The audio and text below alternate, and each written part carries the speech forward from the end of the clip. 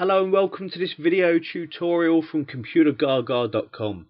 Now in this video I'm going to show you how to export a selected range from a worksheet into a PDF. So if you've tried exporting to PDF before, like print into PDF, save into PDF, whatever you wish to call it, you will know that when you try to save as PDF it saves the active sheet by default.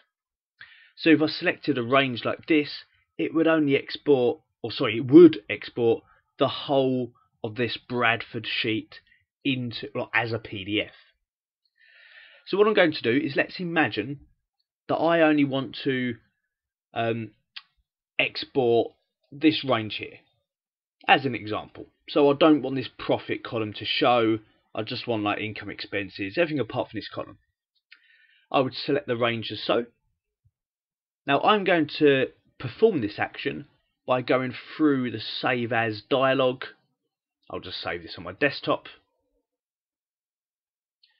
I'll call it Selected Range.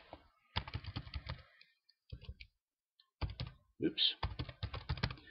And I'm going to export it as a PDF. So I'm going to use this functionality here to save as PDF. Now you may perform this action in a slightly different way if you're using something like Cute PDF or some other kind of third-party tool maybe. But this is the approach I'm going to take. And a very important step here, let me choose that open after publishing so we can see the result, is this options button. If I click that options button, I can see that it's going to print the active sheet or save the active sheet.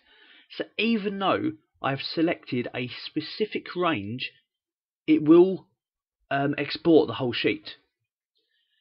Now I have an option for entire workbook there. I might want all 6 sheets of this workbook. Or what I really want, selection. I'm going to click OK. I'm going to perform the save. That should be done and should open up when it's done. Here we go.